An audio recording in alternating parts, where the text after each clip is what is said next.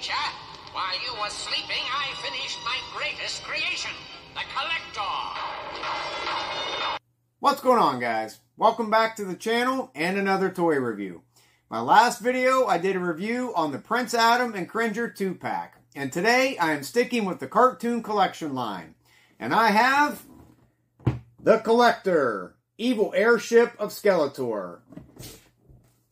And I have to admit that I was super excited to get this, because this is one vehicle that has never been released in any of the Masters of the Universe toy lines. So let's go ahead and take a look.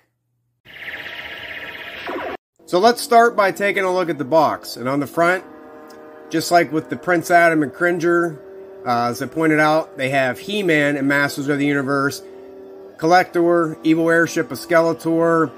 We've got Man-at-Arms down here, Battle Cat, Skeletor and Webstor driving the Collector, grabbing a hold of He-Man.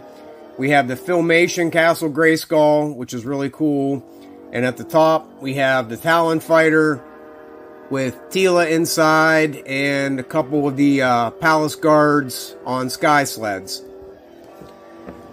Flip it down to the top. We have the play features. Fits 3 Masters of the Universe Origin action figures, grasp enemies and collect them as prisoners, and unleash blast effects at enemies. On the side, we have She-Ra and Swiftwind, and hopefully this will be released because, you know, the Origins line really never did anything with She-Ra and the Princess of Power line other than just the She-Ra figure. So hopefully that'll be coming out.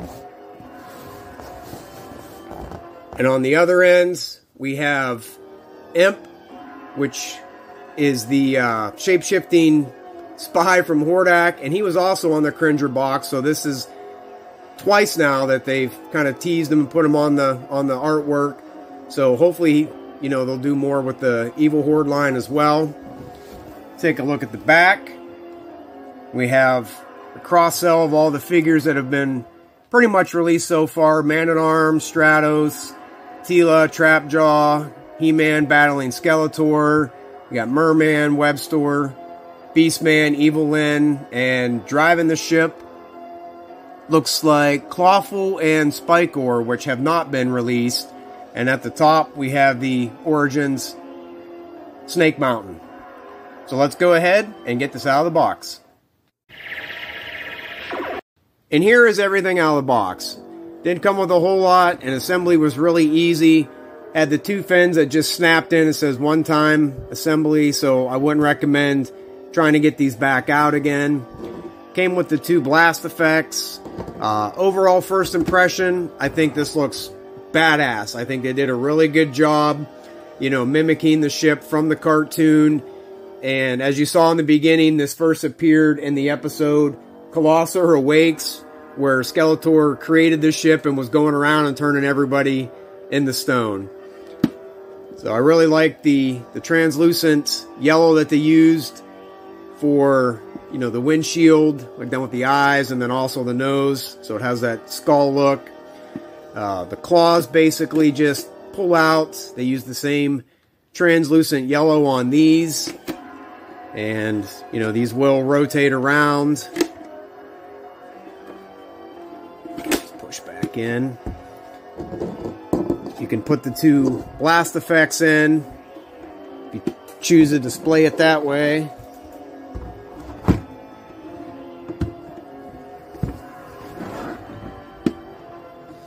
And open it up, this just lifts up.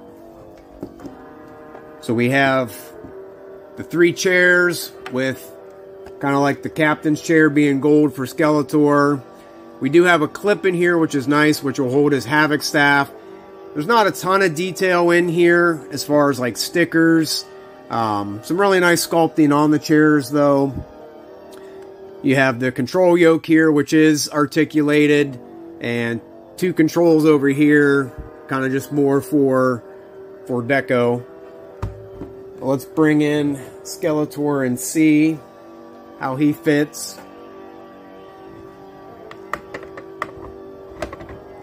And because it took me a while to actually do the unboxing on this, I know there's other reviews out there. I tried not to watch them because I wanted to give you my honest opinion. But I know some of the criticism was the fact that the figures really don't sit in the chair. They kind of lean back. I don't really feel that that is a knock on the ship.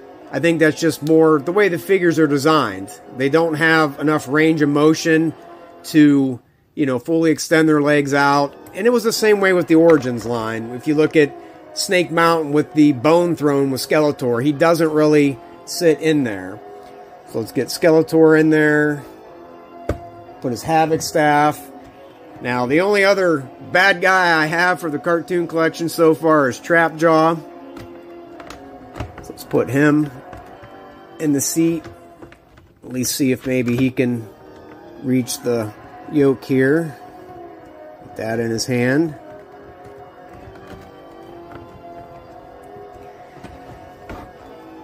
So there we have Skeletor, Trapjaw.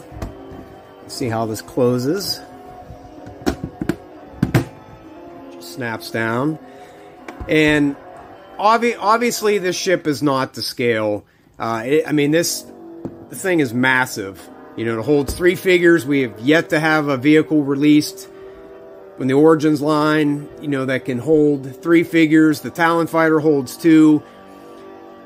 And basically, you got to remember that this was pretty much designed for us, for the adult collectors, because this was something that has never been released in any of the lines. So I think it's awesome to have this.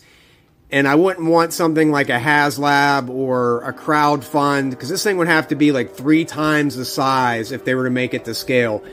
Because if you've seen that episode of the cartoon, you know, Skeletor was standing up, running around on the ship with Beastman, did battle with He-Man. You have the door here, which Beastman flew out of with a sky sled. But, I mean, this thing is really a good size. And I'll bring in a couple other vehicles, you know, for comparison, to give you a better idea. But I think the sculpt is really nice, the detailing in it.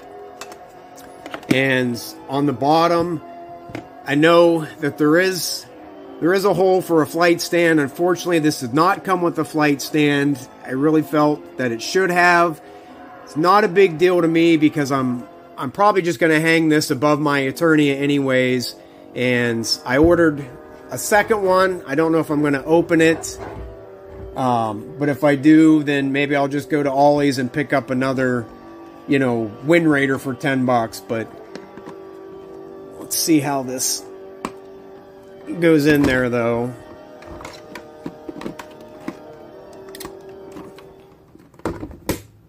So it will snap in.